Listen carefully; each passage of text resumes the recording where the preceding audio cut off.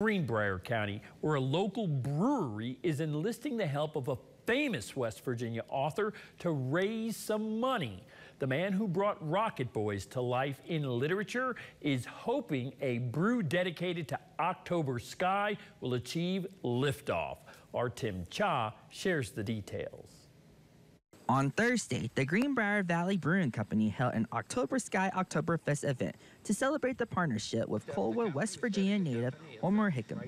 In honor of Hickam, this partnership allowed for one West Virginian high school student to receive a fully expense-paid scholarship for a week-long experience. Destination, Huntsville, Alabama, and the U.S. Space and Rocket Center Space Camp. Hickam hopes this opportunity will create excitement for young West Virginians with an interest in space, the final frontier. I'd like to see more West Virginia kids. So by having this scholarship with Greenbrier Valley Brewing, I hope that kind of starts understanding and a lot of information to everybody across the state. It's like, hey, you know, if this kid is going, my kid could go. Greenbrier Valley Brewing owner Josh Bennett says this is a partnership that benefits not just them, but for a lot of people.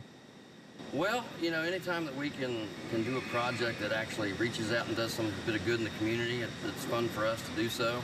And then being able to work with a West Virginia treasure like Homer Hickam, you know, that just adds a cherry on top.